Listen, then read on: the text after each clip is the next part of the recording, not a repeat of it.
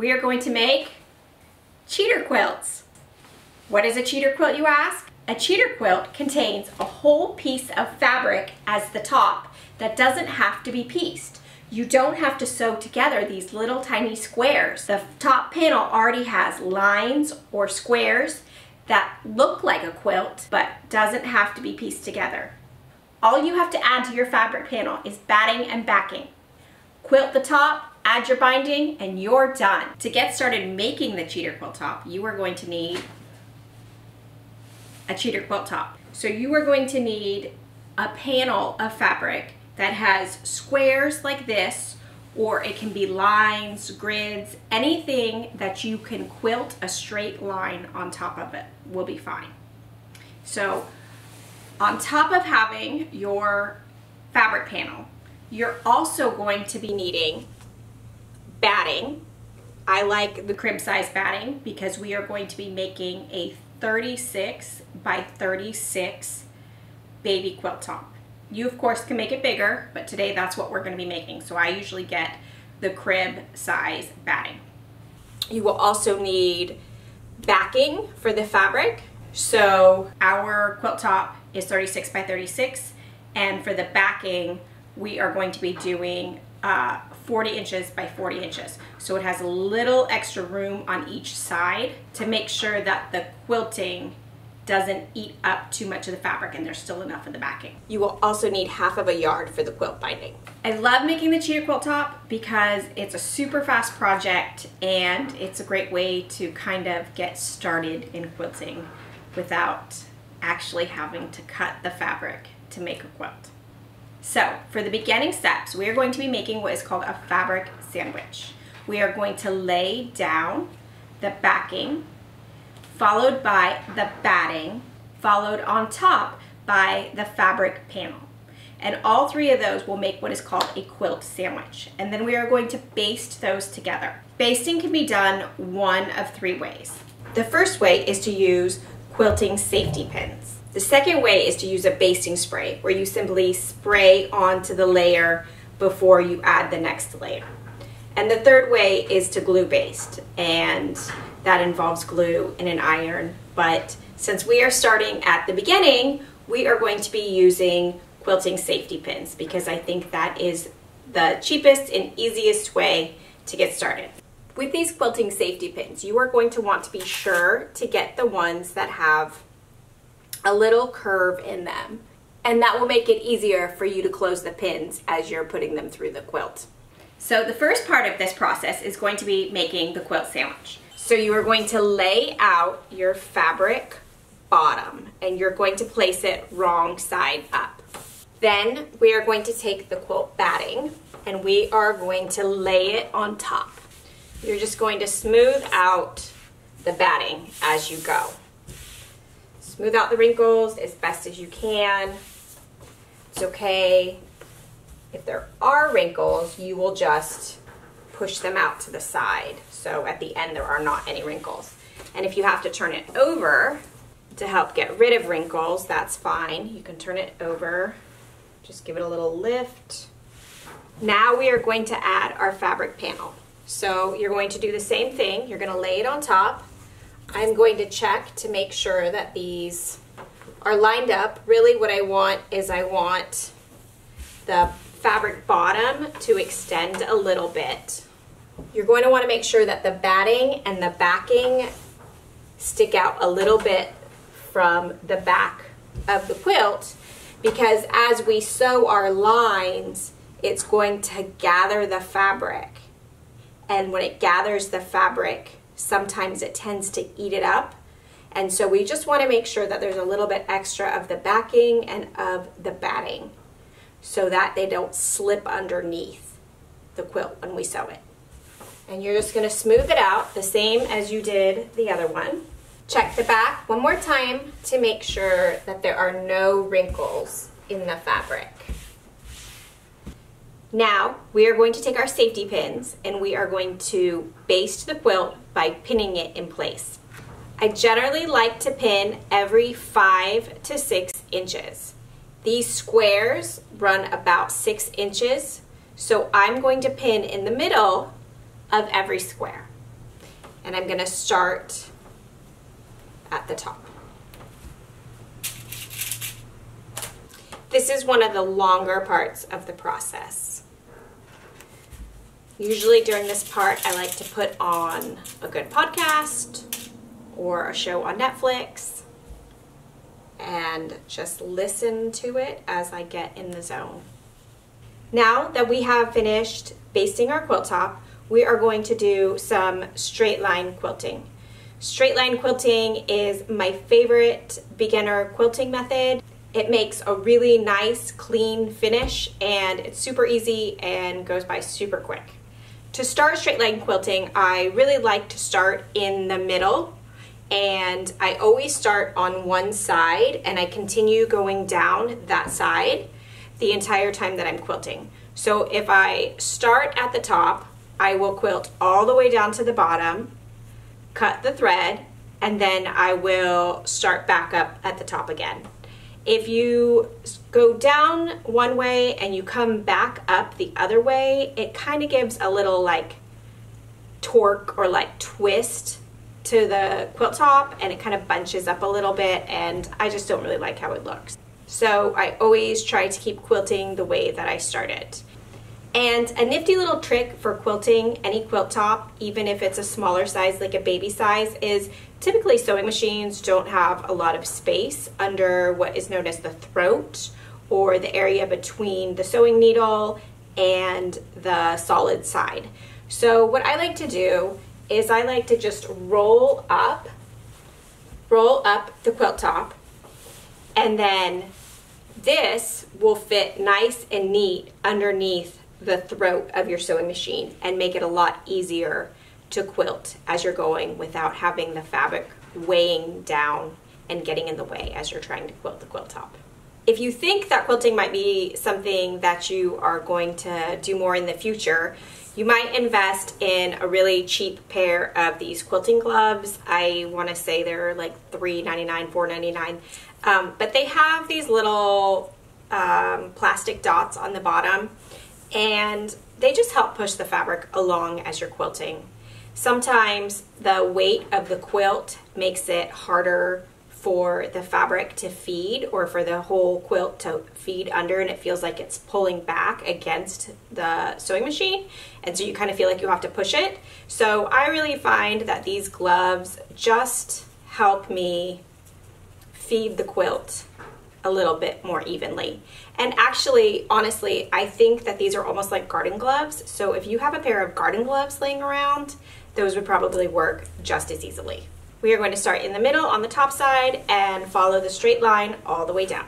I like to use a 2.5 to 3 inch stitch for quilting straight lines on my quilt top. And each time I am going to roll up my quilt just a little bit more to be able to feed it through the sewing machine a little bit easier.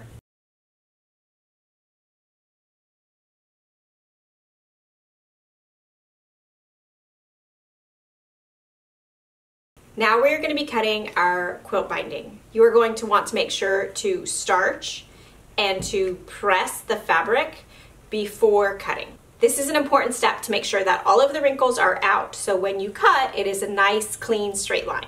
To start with, we are going to cut a nice, clean edge, and then we'll turn the fabric around and cut 2.5 inch strips.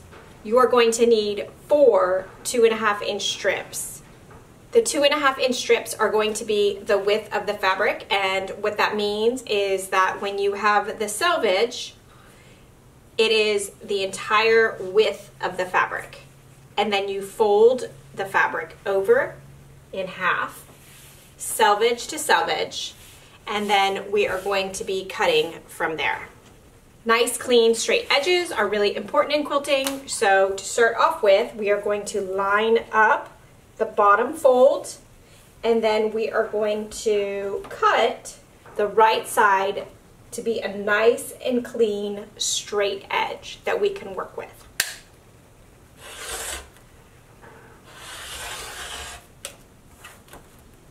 Once you have this nice clean straight edge, we are going to turn around the cutting mat, and we can use the numbers and the guides on the ruler instead of the cutting mat, because sometimes these tend to be off a little bit, to cut our fabric. So we are going to do 2.5 inches. So you're going to line up your ruler at the 2.5 inch mark. You're going to want to make sure that the top is straight along there and that the line lines all the way up, and then you're going to cut. And that will make your first 2.5 inch strip. And we are going to cut 3 more of these. There is a saying in quilting, it is measure twice, cut once.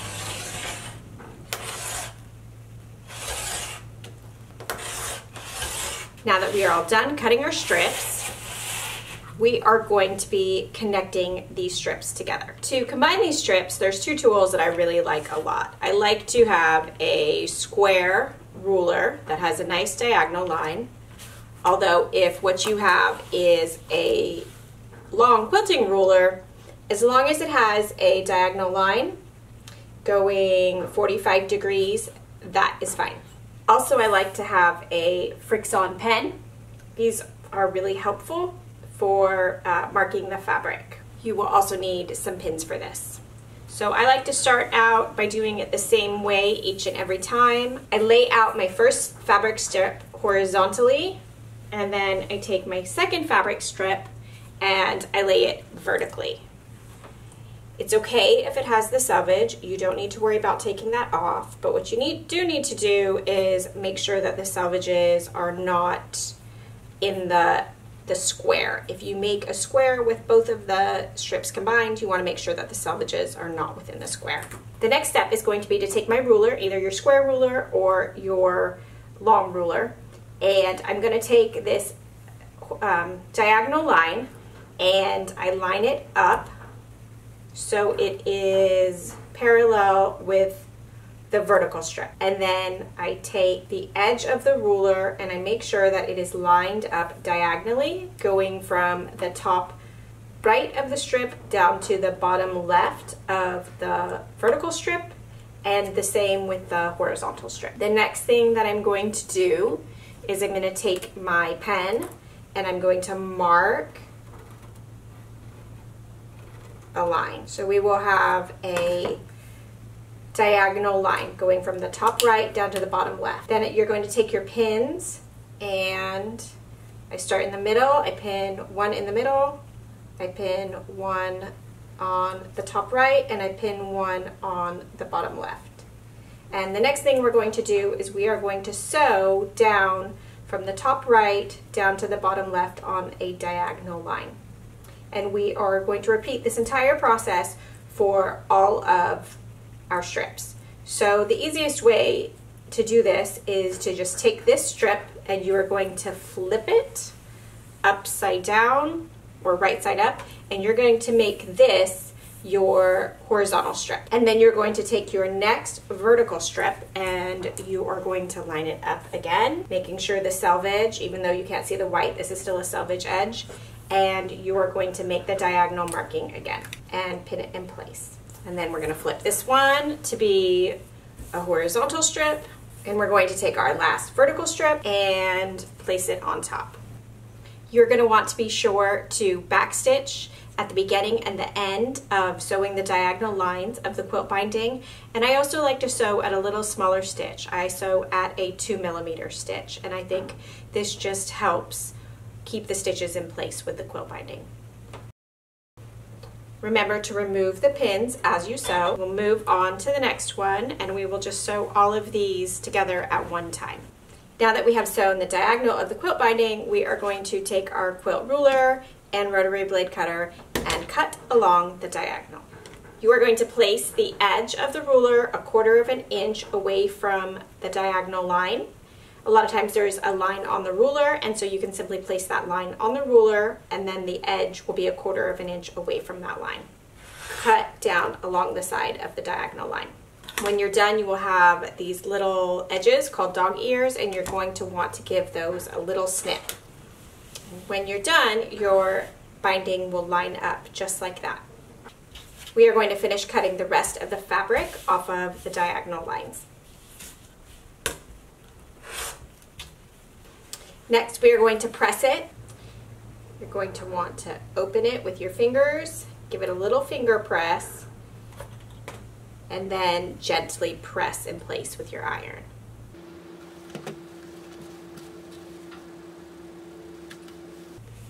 Next, we are going to take our quilt binding and we are going to fold it in half horizontally so the raw edges meet, and then we are going to press. And we are going to do this all the way down through all of the quilt binding.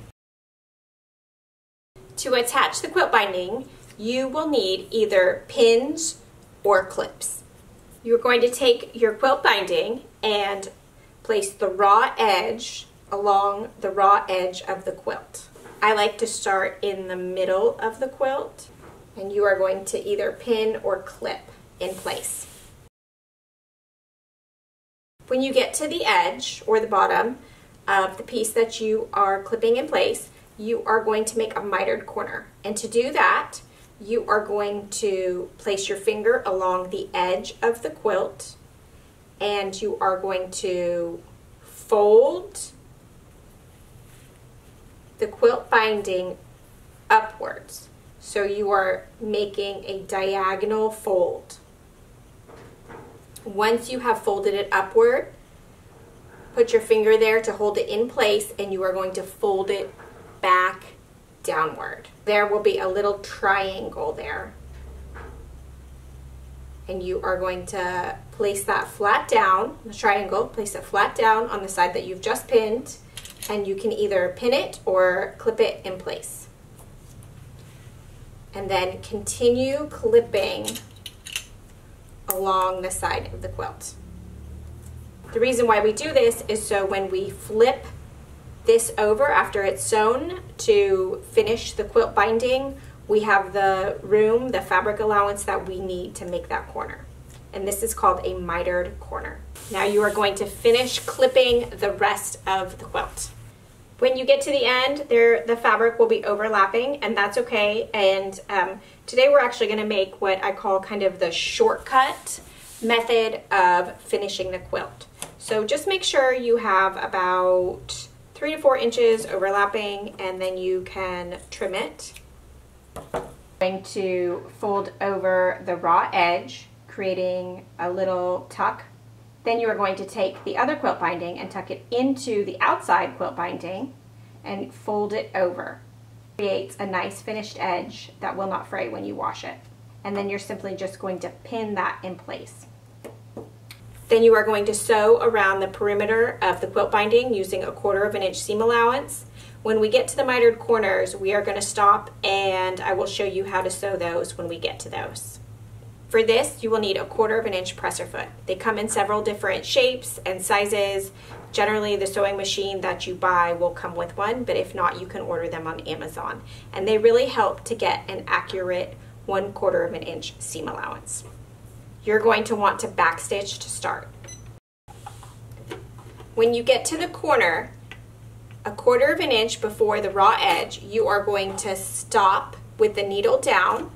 You are going to pivot to the diagonal corner, and then you are going to sew down to the edge.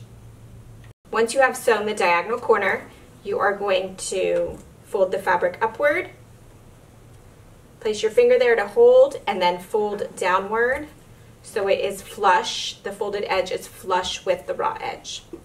And then clip or pin in place.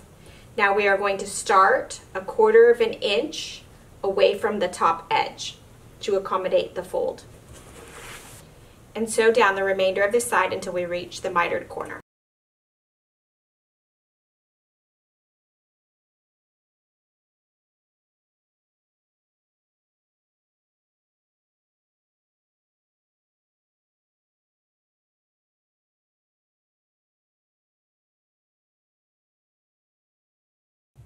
Now that we have finished sewing on the front of the quilt binding, we are going to be turning it, folding it to the other side, and sewing it onto the back.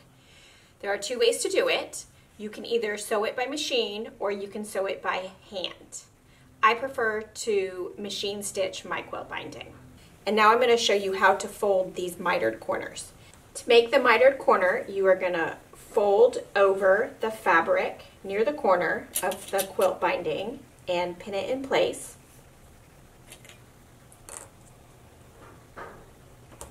Once you have done that, you're going to have this nice little angled corner. It's going to be like a little triangle, and you're going to want to place your finger to hold it in place, and then you're going to fold the perpendicular side of the quilt binding over, and then you're going to want to pin that in place or clip that in place. And what this is going to do is just form this really nice angled mitered corner. And then when you sew the mitered corner, you simply sew along the edge, and as you are sewing, it will catch it right there, and you will keep on sewing. To machine quilt your binding, you will sew right along in the little ditch of the panel and the quilt binding, all along there, and it will catch the back of the quilt binding right there. So as it goes along, it will just simply catch all of that. And you're going to want to continue clipping your quilt binding. Now we are going to simply sew in the ditch all the way around the top of the quilt.